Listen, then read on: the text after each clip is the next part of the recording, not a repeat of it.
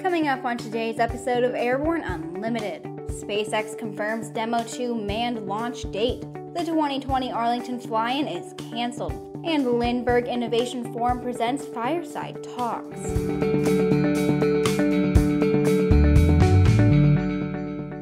Happy Monday and welcome to the show. I'm Sophie Hurlock. SpaceX and NASA are targeting May 27th for Falcon 9's launch of Crew Dragon's second demonstration mission from Launch Complex 39A at NASA's Kennedy Space Center in Florida. NASA astronauts Bob Behnken and Doug Hurley will be the first two NASA astronauts to fly aboard the Dragon spacecraft as part of the Demo 2 mission to and from the International Space Station. The Falcon 9 launch vehicle and Crew Dragon spacecraft that will support Demo 2 are on site at SpaceX's facilities in Florida to mark the return of human spaceflight on American rockets from American soil. NASA has revived their worm logo for Demo 2. In preparation for Demo 2, SpaceX has completed a number of major milestones for NASA's Commercial Crew program. In March of 2019, SpaceX completed an end-to-end test flight of Crew Dragon without NASA astronauts on board, making Dragon the first American spacecraft to autonomously dock with the International Space Station and safely return to Earth. We'll be right back with the rest of the news.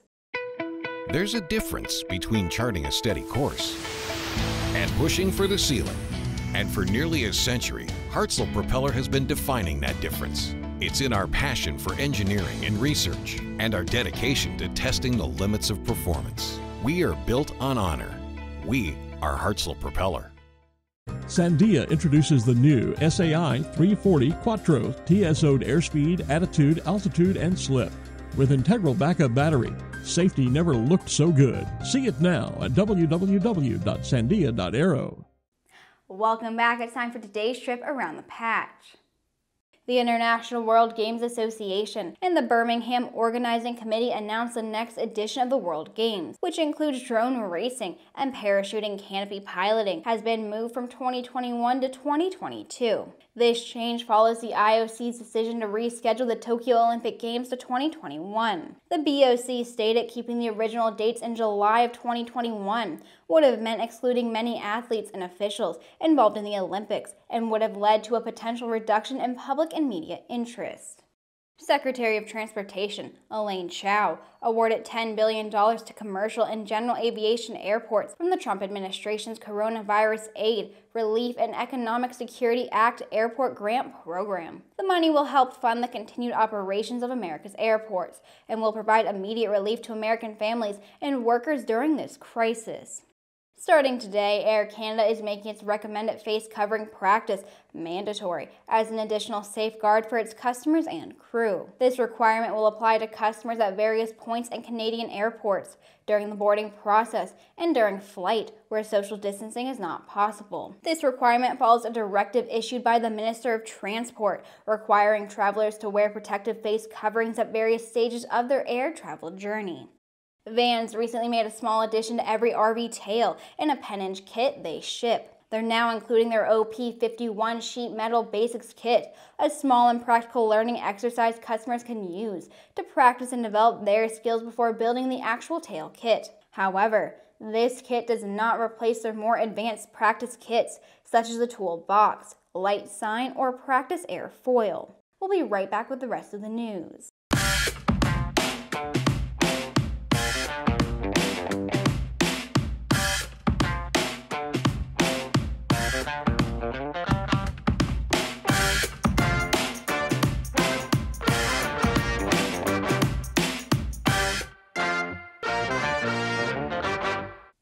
Due to concerns surrounding the coronavirus pandemic, the 2020 Arlington fly-in, originally scheduled for August 14th through the 16th, has been canceled, and organizers are now focusing their attention to planning the 2021 event.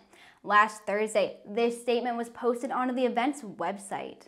Due to the worldwide public safety and economic uncertainties of the COVID-19 crisis, and to protect our guests and volunteers, the 2020 Arlington fly-in is canceled. The event that was scheduled for August 14th through the 16th will not occur, and instead we will shift our planning to the 2021 event. If you have purchased tickets for 2020, your passes will automatically roll over to the 2021 event without any action on your part. This includes specific camping space assignments. If you have other questions, please visit our frequently asked questions page. Vendors and sponsors will similarly have their options automatically extended to our 2021 event. The Arlington Fly-In Board of Directors wishes to thank all of our sponsors, customers, and especially our volunteers as we adapt our organization to a rapidly changing environment. We hope everyone remains safe and healthy, and we are moving forward in 2021, August 13th through the 15th. The Lindbergh Innovation Forum, a global platform to showcase breakthrough innovation in aviation, will be hosting Fireside Talks with Eric Lindbergh, a series of online, live-streamed, open and collaborative panel discussions with industry leaders.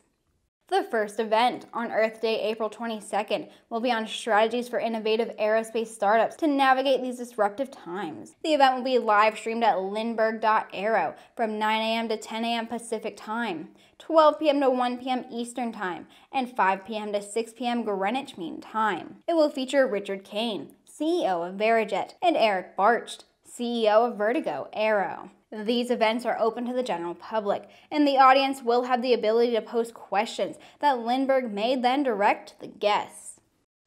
And that wraps up our show for today. We appreciate you tuning in. Please subscribe and check us out on Facebook and on Twitter.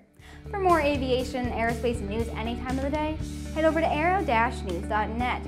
I'll see you right back here Wednesday for an episode of Airborne Flight Training.